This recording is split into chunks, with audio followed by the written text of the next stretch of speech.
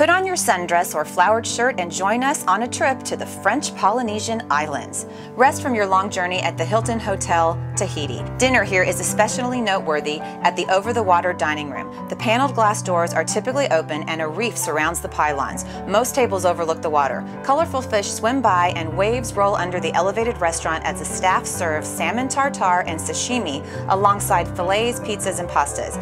This hotel leaves you wanting more. And it's a quick catamaran ride to Moorea. From the large ferry, this island appears lush, green, and welcoming. The Hilton Moorea Lagoon Resort and Spa is truly incredible. Rooms are individual huts that spill down the mountain slope to the ocean and continue out over the water. Nearly half of the 100 huts are nestled over the water in a reef-protected lagoon. This is the walkway to Polynesian libations and cuisine.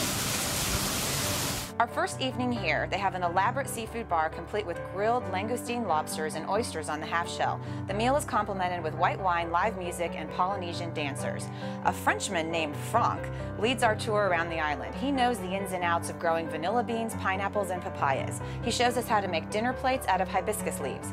Dinner is special. It's at the restaurant Tahiti. It's actually featured in the book 1,000 Places to See Before You Die. From our table over the shallow bay waters, we watch stingrays and small sharks race in to eat the meat scraps the waiter tosses over the railing. Our food is fabulously French. Foie gras, seafood bisque, mahi-mahi mousse in a rich lobster sauce. We finished our Chardonnay and we check restaurant Tahiti off of our list. Another quick flight and a water taxi and we arrive at our next destination, the island of Taha and the Taha Resort and Spa. The rooms here are what honeymoon dreams are made of. They are constructed of bamboo and a thatched roof with tribal carvings etched into the woodwork. The bathtub is shaped like a canoe and has flower petals floating in it when we arrive. 2 glass panels let you watch the fish from indoors. One large glass box spans the width of the queen-size bed and the other is next to the bathtub.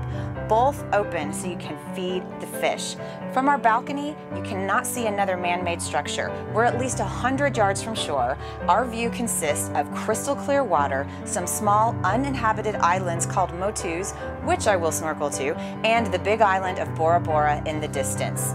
A phenomenal view. The water taxi takes us to Taha proper for an island tour. Pearl farms, vanilla plantations, and rainforests. Our last stop is the Bora Lagoon Resort and Spa. We have another gorgeous room here where we can also feed the fish and we have a breathtaking view of Bora. In the morning, we board a red wooden boat decked out in flowers and piloted by, I swear, an authentic Polynesian warrior.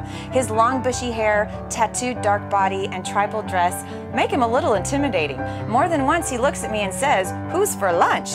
Our first stop is a coral garden where we snorkel. Next we visit an area where we feed stingrays, and then we head on. We head on 30 feet out past the protective reef, and here is where we swim with sharks. A truly once-in-a-lifetime experience. We then had roasted pig and local foods such as breadfish, bananas, and poi for lunch. Our trip lasted 10 days. 2 of the days were lost to travel. The average cost over the water hut is about $1,000 per night and worth every penny. Garden rooms around $700. The rooms look the same, but they're not over the water. Excursions and food will take another bite out of your pocketbook.